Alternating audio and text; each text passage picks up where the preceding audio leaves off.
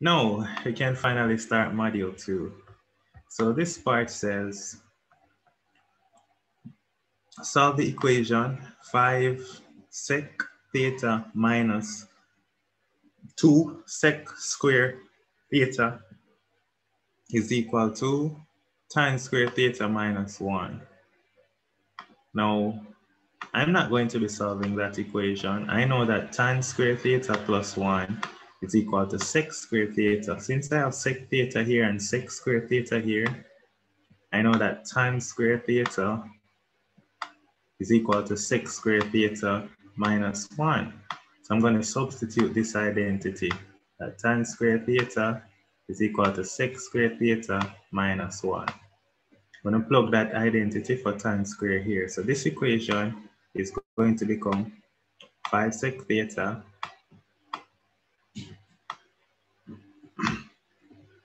minus 2 sec square theta. And then tan square theta is now, remember, tan square theta is sec square theta minus 1.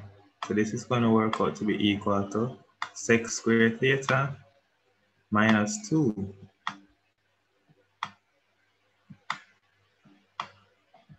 We're going to get sec square theta minus 2. So pretty much we're going to have a quadratic in sec theta. So I'm going to bring everything to one side. Let's bring everything to this side. Add 2. So I'm going to have 0 is equal to, bringing over here, I get 3 sec square. I get 3 sec square theta. I bring over the 5 over here to get minus 5 sec theta. 3 sec square theta minus 5 sec theta minus 2.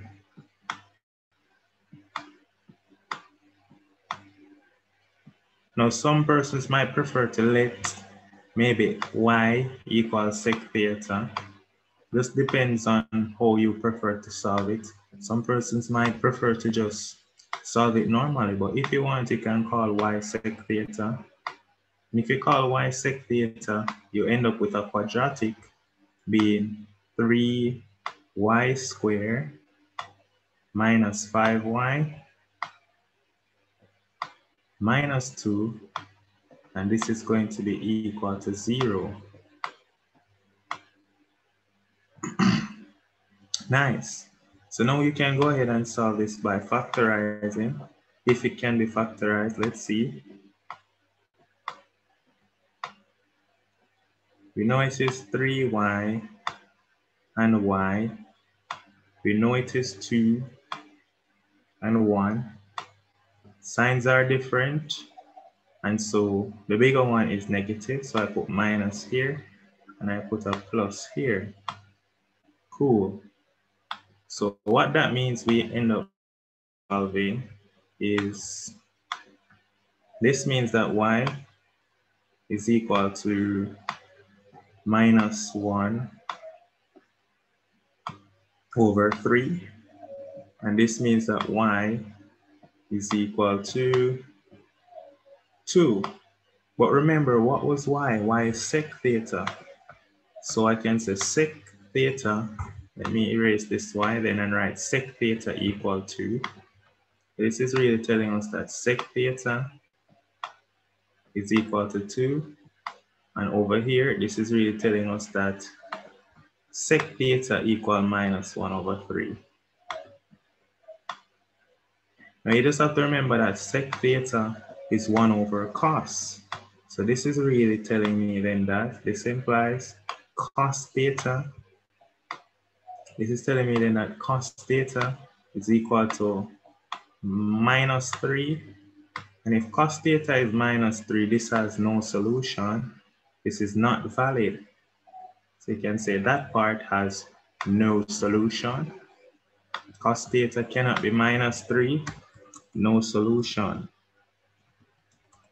But you have to remember that the cosine of any angle x, it is between 1 and negative 1, inclusive of 1 and negative 1.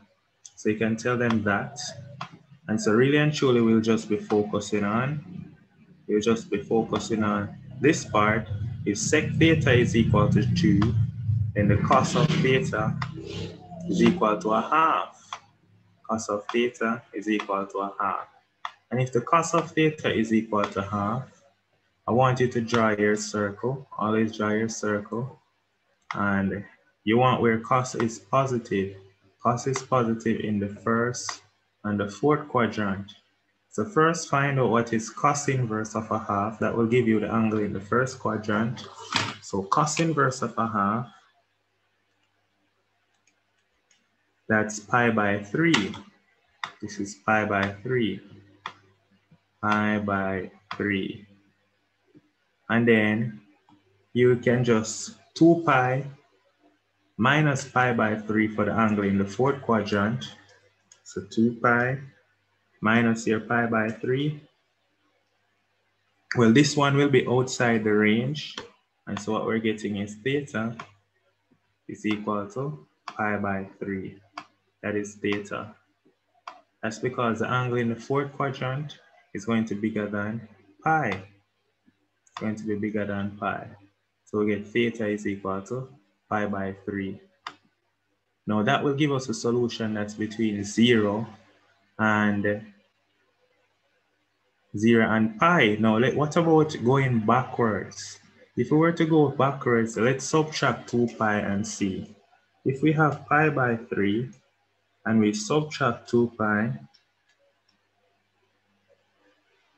okay, so that wouldn't be in the solution either. And we have 2 pi minus pi by 3 minus 2 pi. And so pi by 3 is the answer, and minus pi by 3 will also fit it. And you're wondering why minus pi by 3? Minus pi by 3 will fall in the range. We have to look right here. So minus pi by 3 will also fit this description. So theta is pi by 3 or minus pi by 3.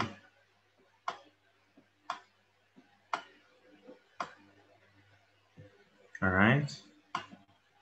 Nice. Theta is pi by 3 or minus pi by 3. Moving along. Again, we're going to have to rotate this. Why is these pictures like this? Let's rotate this. So it says f of x is equal to cos x plus 2 sine x. Express f in the form r sine theta plus alpha. So let's go ahead and do that. Express f in the form r sine x plus alpha. So first we have to find what is r. R is going to be equal to 1 square plus 2 square rooted. And so this is going to be 2 square is 4, 4 plus 1 is 5. So r is the square root of 5. Now, since we want it in the r sine form, this was the trick. What they did was rewrote the order, and you should be look and notice that this function to be in the r sine form, typically you write the r part first. So it's 2 sine x plus cos x. All right, that was the trick. So you have to put it this way first. When you put it this way first, so then you get to see that your a is 2 and your b is 1. So that means alpha, which is equal to tan inverse b over a. You're going to get that alpha is tan inverse of b, which is 1, over a, which is 2. So alpha is tan inverse of a half. You check that in your calculator. Tan inverse of a half. And you get 0.463.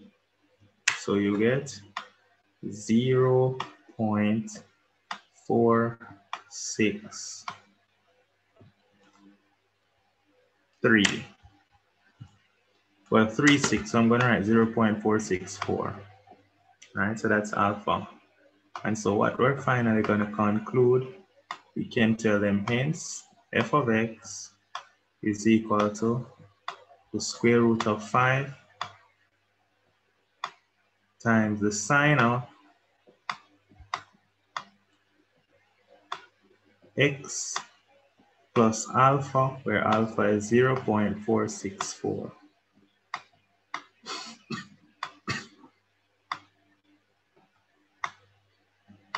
That's what we get. Nice. Moving right along. It says, hence or otherwise find the general solution. To find the general solution, when you solve it equals 0. Since we already have f of x here, let's solve it around here. Hence, let's say you were solving this part being 0 now. So you're solving the root 5 of the sine of x plus 0.64, 0.464 equal to 0. That's what we're solving. All right. And so if you divide through by root 5, what you're actually going to be solving is just the sine of x plus 0. So we're solving the sine of x plus 0.464. That's equal to 0. So this is now what we're solving. And so of course I always say it, and I'm going to say it again, draw your circle. And the solution that you want, when it's equal to 0, where is sign positive? In the first and the second quadrant. So what that is telling us then is, if you're looking at the solution from the first quadrant, sine inverse of 0 is 0. And then the solution in the second quadrant is pi. So let's go ahead and write. So what we have is x plus 0.464 is equal to 0, or x plus 0.464 is equal to pi. That's what we have. And so we can go ahead and write the general solution. In this case, x will be equal to negative 0.464, or in this case, x is equal to pi minus 0.464. Pi is 3.14 minus 0.464. That's 2.67. 2.68. That is x. But then they want the general solution. So the general solution is, oh, the answer is x. So the general solution for x is equal to, there are two possibilities. You were getting negative 0.464. And then the general solution, make it add plus 2n pi. Plus 2n pi. And then the next part of the solution we had was 2.68. And then you add here 2n pi. Plus 2n pi. Nice and easy, soft. No issues at all. So that's what we have. Now it says, hence, determine the minimum value of 2 over 2 minus f. Hence, determine the minimum value. So first, you're going to start with this. F is between r and minus r. R is root 5. F is between root 5 and minus root 5. So f is between root 5 and minus root 5.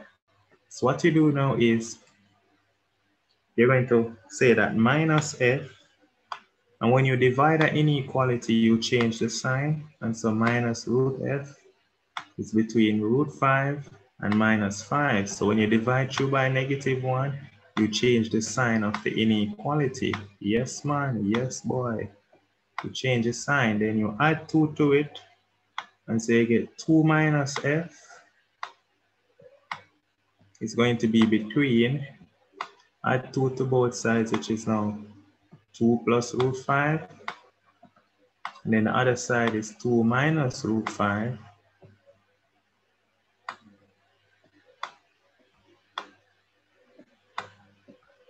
Nice and easy.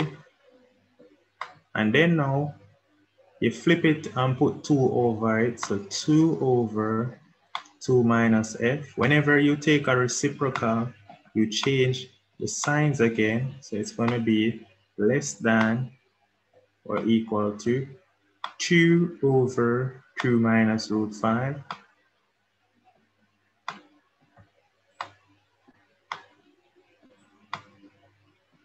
And it's going to be greater than or equal to 2 over 2 plus root 5.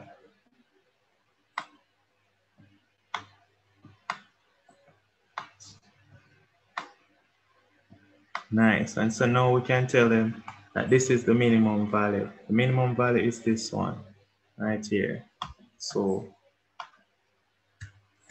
the minimum value of f is, you can tell them that the minimum value of f is 2 over 2 plus root 5.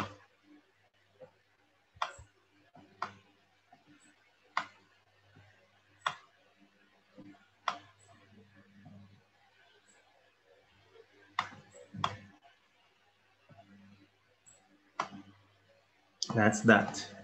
This takes care of that. Nice and easy, soft. All right, moving right along. It says prove that tan A plus B minus tan A is this formula right here. So now to do this proof, this is a fairly easy proof. I just want to start by saying tan A plus B. Always remember that tan is sine over cos. So what we have on our left-hand side is the sine of A plus B over the cos of A plus B, that is tan.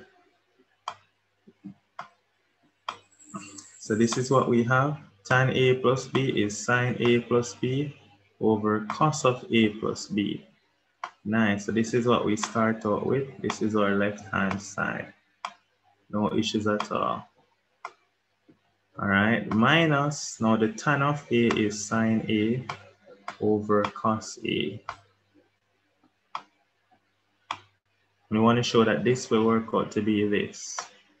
So first thing I notice, the denominator that we need to have is cos A times cos B. So I'm just going to join it as one fraction by taking the LCM. Taking the LCM, which is cos A. So I get the denominator already. Cos A times the cos of A plus B. By taking the denominator, what I'm getting in the numerator now is the numerator works out to be this into this, leaves cos A. So it's going to be cos A times the sine of A plus B. Now the cos A times the sine of A plus B. And then I have minus sine A times the cos of A plus B. So I'm just going to need to simplify the numerator. Given that my handwriting is big, I'm going to do it in text so that it fits the page. I know I tend to write a little bit bigger, so we're going to simplify the numerator. I'll put back our denominator. Our denominator is cos A times the cos of A plus B. Clearly from my handwriting, I won't get to fit the expansion of the compound angles in the numerator. So let's try and text it. Let me see, use the text font, make it smaller. It should work now. Now sine A plus B, I can write this as the cos of A times sine A plus B. Remember, sine A plus B is sine A cos B plus cos A sine B. Close that bracket.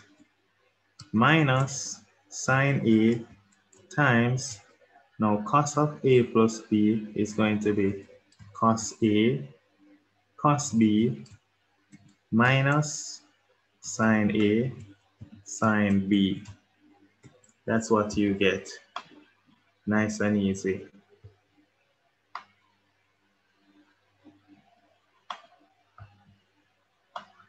So let's finish it off now. So again, we write back our denominator.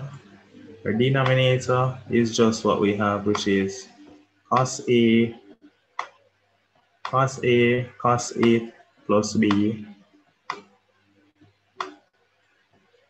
We almost finished, don't worry. This is very easy. So we'll just write in back our denominator, and then let's focus on our numerator now. In our numerator, what we have is cos A. So we're gonna have sine A, cos B. So in the numerator, we have sine of A times the cos of A times the cos of B. And then the cos A times this is gonna become plus. Now cos A times cos A, that becomes cos square A. The one that's going to be difficult, so let me put it as plus. This part becomes cos square A sine B. That's what we get right there, cos square A sine B.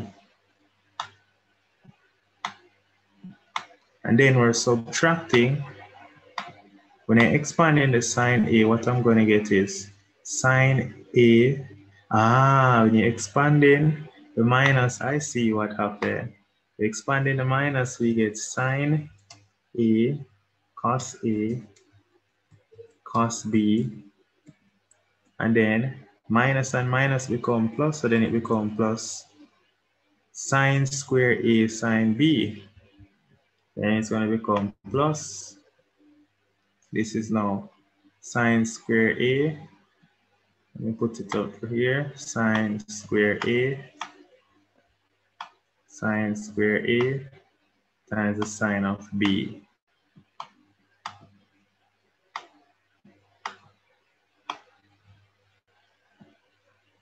That's the sine of B.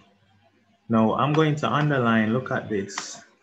Sine A, cos B, and the minus sine A, cos B, those cancel each other. So I'm left back with cos square A sine B minus sine square A sine B. I notice I can factor out a sine B. A sine B is in common. When I factor out a sine B, I'm going to have cos square A minus sine square A. So let's do that.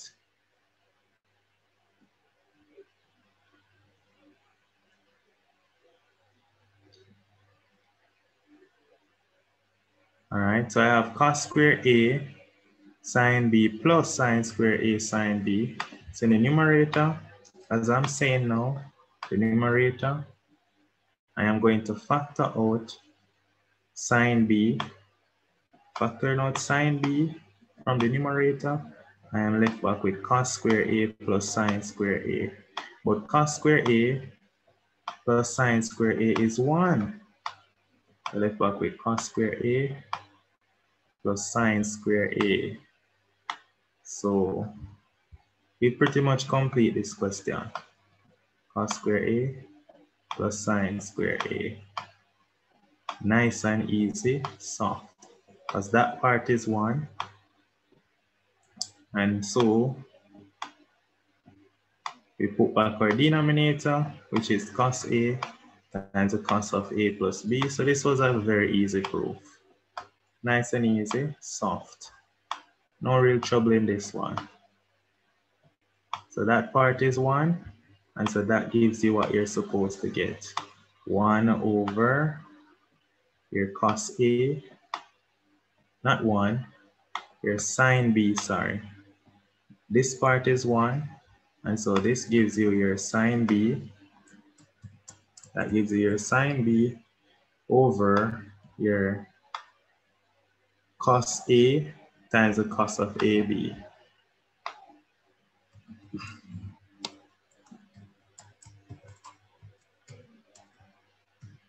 And so this proves this question. Once you finish your proof, nice. So you're right, which is equal to your right-hand side. I know I shouldn't say equal to, I really should say equivalent, but I guess we can work with equal for now. As you can see, is they put equal, but I mean, really should say equivalent, but you know, that's fine as well. We go to question 4. So let's fix this.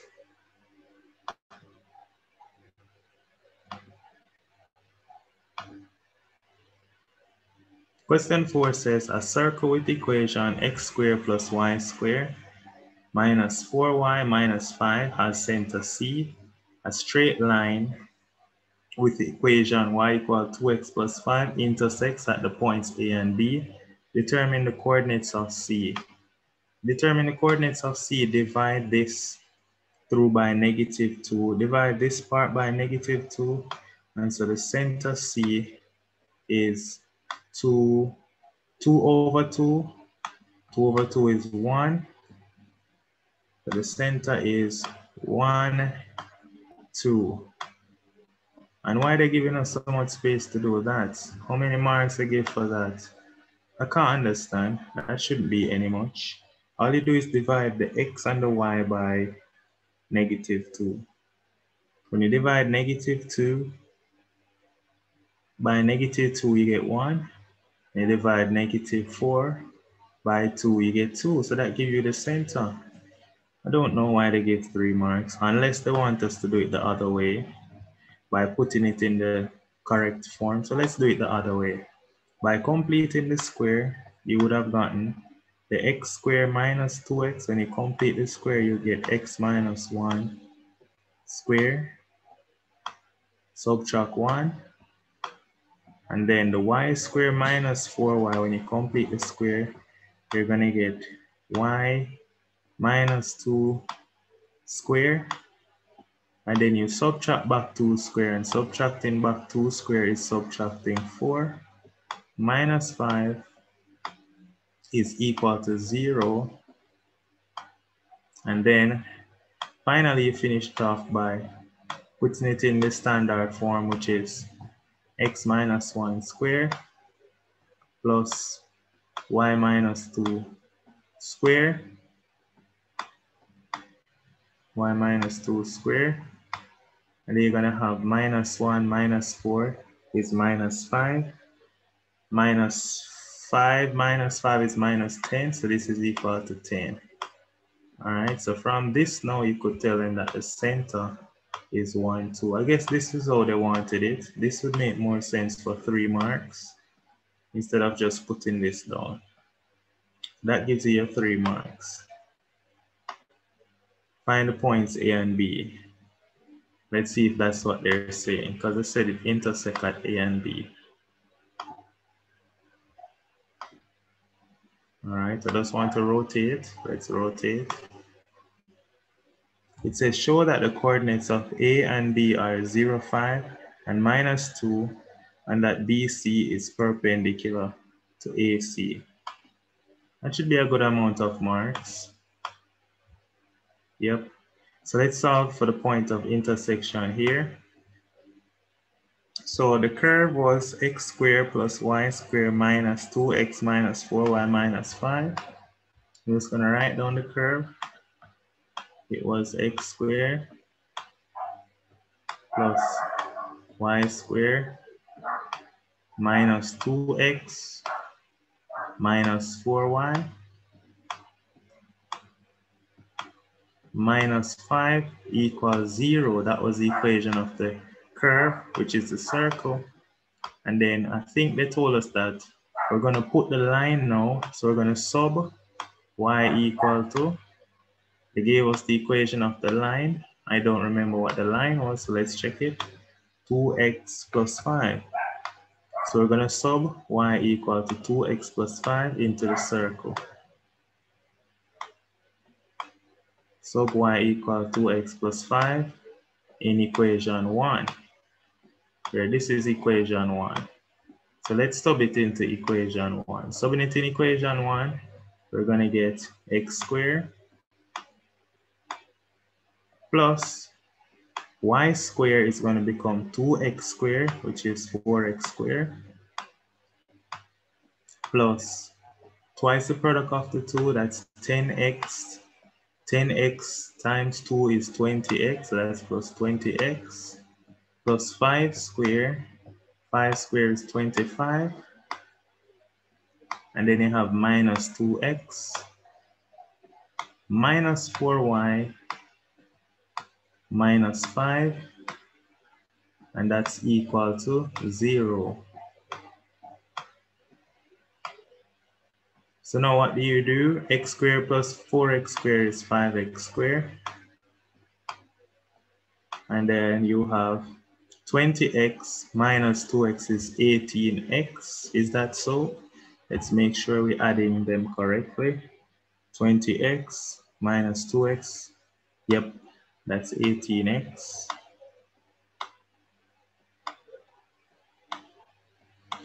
And then we have 25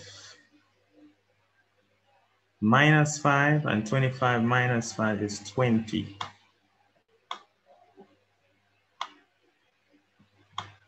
This is equal to 0. Signs are the same, both of them positive.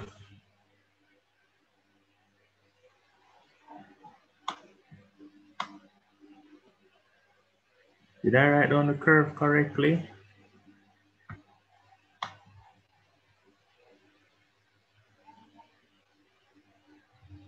Let me go ahead and see what was the curve again. X squared plus y squared minus 2xy minus 4y. Oh, I see. I didn't substitute right here what was y. So my apologies about this. So this is right so far. This is plus 20. Plus 20.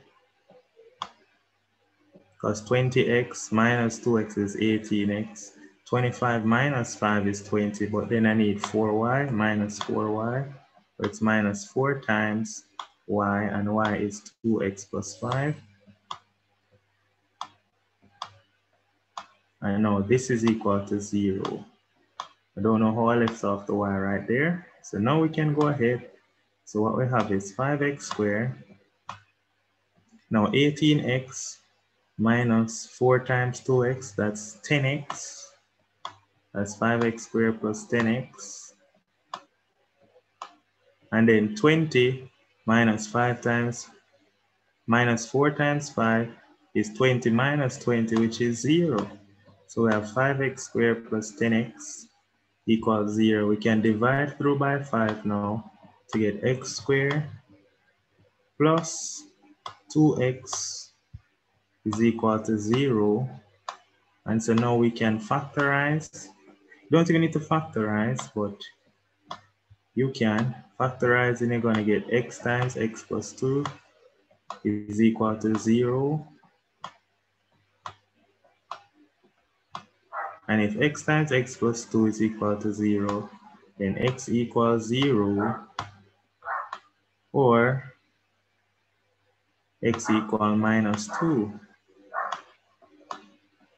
All right, x equals 0 and x equal to minus 2. Now that x equals 0, you can plug in x being 0 in y to get 2 times 0 plus 5 is 5. And you plug in x being minus 2 in here, and you get y is equal to 1. And so, of course, we showed now that A is the point 0, 5, and B is the point negative 2, 1. All right. So A is the point 0, 5, and B is the point negative 2, 1. Nice. Now that we showed A and B, it said show that the line BC is perpendicular to the line AC. show that the line BC is perpendicular to the line AC. There are many ways you can show that the lines are perpendicular.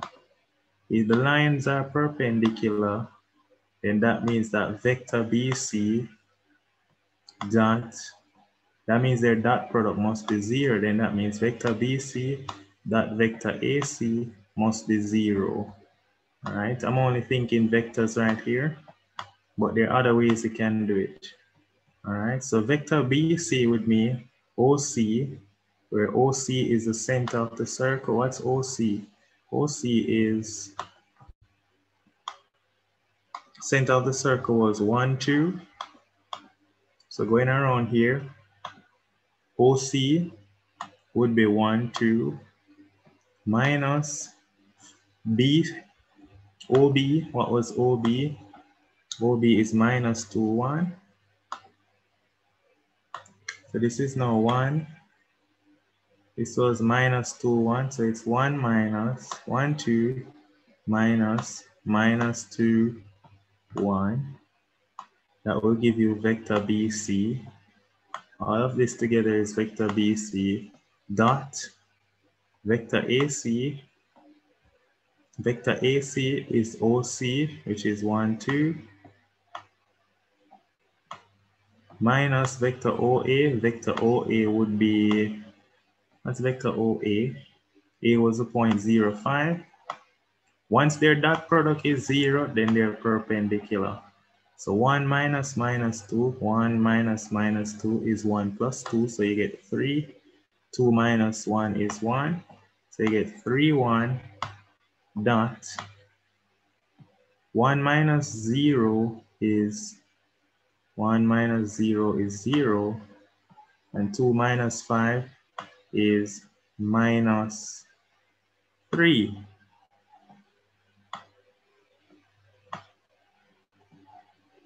One minus 0 is 1. My apologies. 1 minus 0 is 1. So now when you work out this dot product, you get 3 minus 3, which is equal to 0. So hence, since the dot product is 0, we can conclude that they are perpendicular. So we can say, hence, you can tell them that BC is perpendicular to AC. All right, that's one way you could show them that it's perpendicular. Let's show another method. Or another way you could show that they're perpendicular is if you find the gradient of BC, and you're going to show that the gradient of BC is a negative reciprocal of the gradient of AC. So the gradient of BC is equal to, the gradient of BC is, from OC, it's going to be 2 minus 1 over minus 2 minus 1. That's the gradient of BC. That works out to be 2 minus 1 is 1 over minus 3. That's the gradient of BC. Then you work out the gradient of AC. And the gradient of AC is going to be 2 minus 5 over 1 minus 0. Let me see. Y2 minus Y1 over X2 minus X1. So we get 2 minus 5, which is minus 3.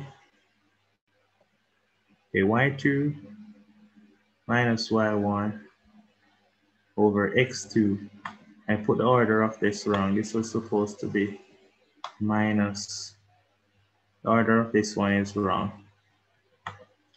Y2 minus Y1 over X2 minus X1, that should be 1 plus 3, 1 plus 2,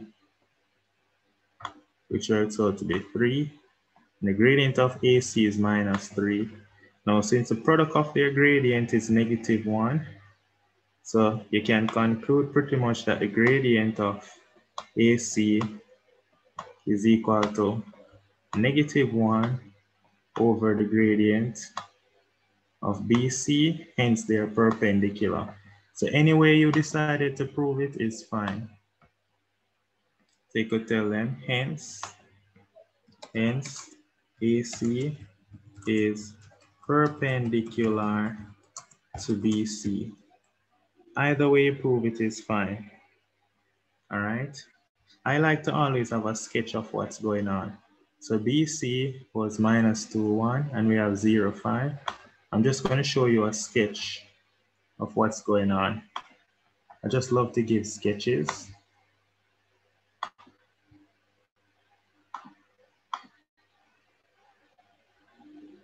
I'm just going to show you a small sketch real quick right here.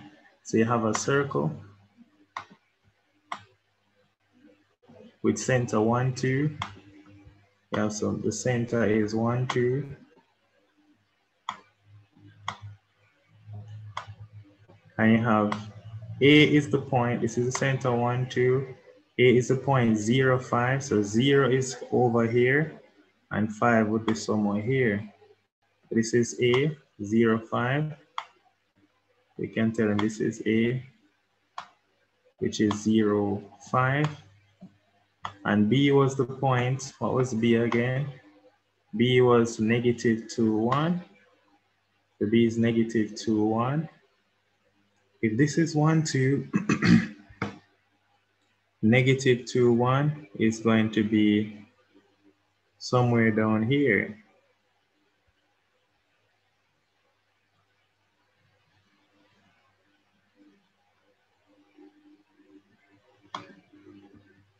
I don't like how I make this look like 12.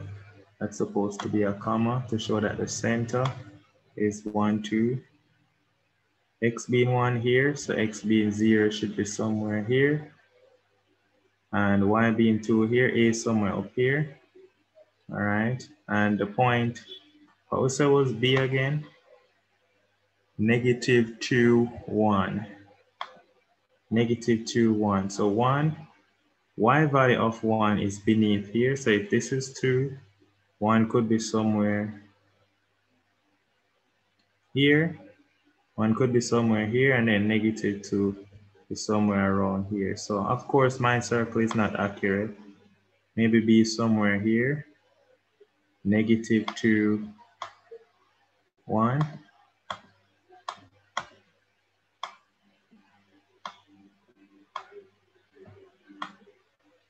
And then all it is saying is that BC, let me try to put in a line BC. All they're telling us is BC, which is this line.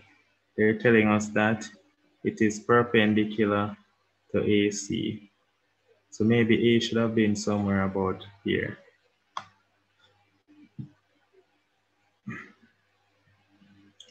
All right, A should have been somewhere about here. So that's all they're saying. The line AC is perpendicular to BC. That's all they're saying.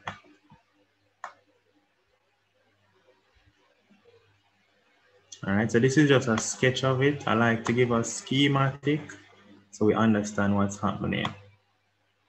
All right, this is perpendicular to this. All right, let's move along. Shouldn't be wasting time looking at what's happening. And so now it says, determine the equation of the tangent to the circle at either points. At either, okay, it gives us a choice. Let's just do both. Determine the equation of the tangent at either point. Let's do both. So at point A,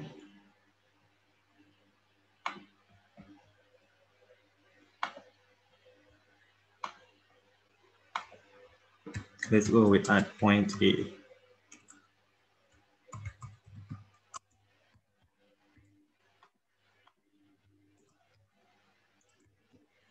At point A. At point A, we need to find the gradient of the tangent. At point A, the gradient of the tangent is going to be equal to, remember, this is at the point A. At point A, the gradient of the tangent is going to be this, 1/3 at A. Yeah, man. Because look why. Let's show you why. Looking back at our circle, this is at point A. You're going to find the gradient of the normal first, which is AC. The gradient of the normal, AC, but then the tangent is -1 over the gradient of the normal. So the gradient of the tangent is going to be 1/3 at A. So the gradient of the normal right here is 1/3 for point A. And so at A, the equation of the tangent is y minus the y value at A, which is 5, and that is equal to 1/3 into x minus 0. That'd be the equation of the tangent at A. So in other words, you bring it over, you get y is equal to 1/3x plus 5. That's the equation of the tangent at A. So if you did that, you're good. What if you chose B? At B, because remember A and B, the lines we showed, they were perpendicular to each other. And so the gradient of the tangent at B is going to be equal to -3. So the equation of the tangent at B is going to be y minus the y value at B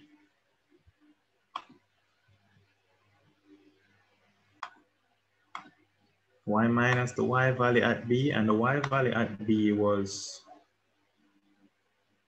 what's y value at B? 2. Y value at B was 1, sorry. Y value at B was 1, so it's y minus 1 is equal to -3 into x minus -2, which is x plus 2. So the equation of the tangent at B is y is equal to -3x, and this would have been -6, and -6 and carry over the 1 is -5. -6 plus 1 is -5. So this is the tangent at B. This is the tangent at A. Anyone you do is perfectly fine. Anyone at all. Now, what I always like to do is show a schematic. So looking at this circle, I'm going to show you a schematic of y. Always good to look at schematics.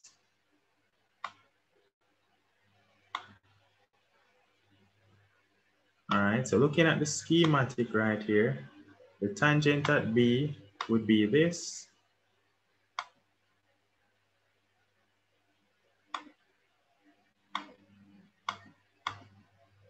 Let's use, which color should we use for the tangent at A? Let's use green. The tangent at A would look like this.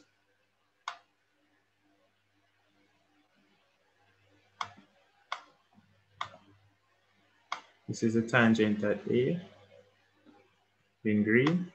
And if I were to insert in the x and y axis, let's insert the x and y axis, 0, 5. Remember, A is the point 0, 5, so that means this is the x-axis. And let's put it in the circle and the axis now. This is the y-axis rather. When x is 0, y is 5. Then the x-axis is somewhere, let me see. This is 1. This point is 1, so let me see where I can put x-axis. This is when x is, this is when y is 0, 5. X-axis would be somewhere here, below the center. So I'm just putting on the axis, so we get a good idea of what's going on. So this would be the tangent at A. All right, so you can clearly see that the gradient is positive. It's 1/3 and it's passing through 5. But I'm going to show you the tangent at B. The tangent at B, doing that in light blue, this will be the tangent at B. Look, it's cutting the y-axis at -5. This will be the tangent at B. So I'm showing you why we got those values. Negative gradient, tangent at B, positive gradient, tangent at A. It's always good when you can have a good schematic of what's going on. Nice. So this concludes that question. Moving right along. You have to rotate again. All right. So now we're looking at part B, which is vectors, which is the best topic in pure mathematics. So it says the points P, Q, and R are the vertices of a parallelogram. What? Oh, there are 3 vertices. We know what vertices are, so you know, if you were to draw a parallelogram, I don't know how the parallelogram is. They just I know this is poorly shaped, but they're just telling you that they're the 3 vertices of the parallelogram. I know. That's all they're saying, 3. And they say now express PQ and QR in that form. So vector PQ is equal to OQ minus OP. OQ is going to be 1 minus 3 is minus 2. So PQ is minus 2, that's minus 2i. Then we have 2 minus minus 1, that's plus 3j. Then we have minus 4 minus 2, that's minus 6k. So that would be vector PQ. Next we need is vector QR. Vector QR is going to be vector of the last minus vector of the first. So vector QR is equal to OR minus OQ. So minus 1 minus 1, that's minus 2i. Then we're going to have 1 minus 2. 1 minus 2 is minus I. Minus j, sorry, minus j. Then minus 2 minus minus 4. Let me check that in the calculator to be safe. Minus 2 minus minus 4, that's positive 2. This is plus 2k.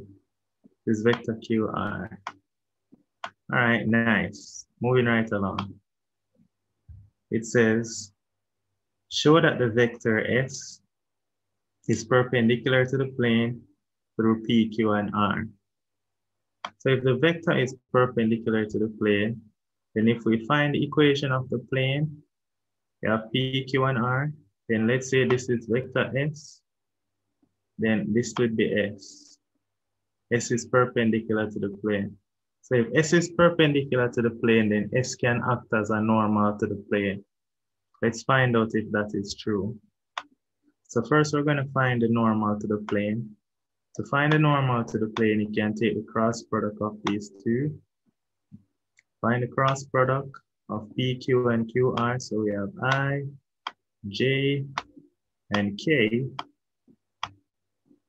And so what we're saying then is we have minus 2, 3, minus 6. Then you have minus 2, minus 1, positive 2. Find your cross product now. Let's go ahead. The cross product will be, so the normal is equal to finding their cross product. We cross here, so it's I times the determinant of 3 minus 6 minus 1, 2. 3 minus 6 minus 1 times 2 minus j times the determinant of, that would be minus 2 minus 6 minus 2, 2. Minus 2 minus 6 minus 2 times 2 plus k times determinant of k times minus 2, 3, minus 2, minus 1. That's minus 2, 3 times minus 2, minus 1. We go ahead and work that out. So we're getting that the normal is equal to 3 times 2 is 6. So I'm getting 6 minus 6 is 0. So I get that this part is 0i. And look now. And so right here, you're getting minus 2 times 2 minus 2 times minus 6. That's giving me minus 16. And then times the minus 1 gives me plus 16j. Plus 16j. And then here I'm getting minus 2. Here I'm getting minus 2 minus 1 minus 2 times 3. I'm getting plus 8k. So I get 16j plus 8k. That's the normal to the plane. 16j plus 8k. So what am I saying? So if S is perpendicular to the plane, and let's say this is the normal n, if S is perpendicular to the plane, it must be parallel to the normal. So let's write that down. If S is perpendicular to the plane, then it must be parallel to the normal. Let's check it and see if that is true. So we just found that the normal is equal to 0. The normal is equal to 0, 16, 8. That's the normal. It's equal to 0i plus 16j plus 8k. That's what we got for the normal. And we can factor out a minus 1 to write this as minus 1 times 0 minus 16 times minus 8. But guess what? Look. Minus 16j minus 8k, and I as 0 is S. And so the normal is equal to some constant, which is minus 1 times the vector S. So guess what? Yes, they are indeed parallel. So since the normal to the plane, and S are parallel, since the normal to the plane and S are parallel, then we can conclude that S is perpendicular to the plane. Perpendicular to the plane. Nice. No issues. It says, hence determine the Cartesian equation of the plane. So the Cartesian equation of the plane is r dot n is equal to any one of these points. Let's use p dot n. So it's going to be r dot n. We found that the normal to the plane was 8.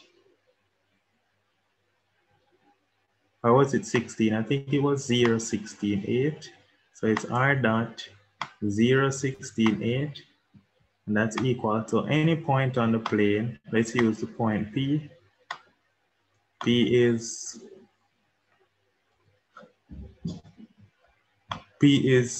3 minus 1, 2.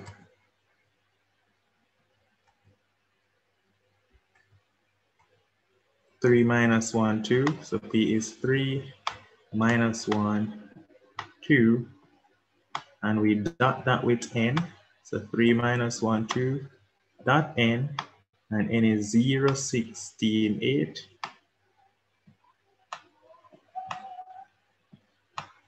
Nice and easy. 0, 16, 8. So we work those out now.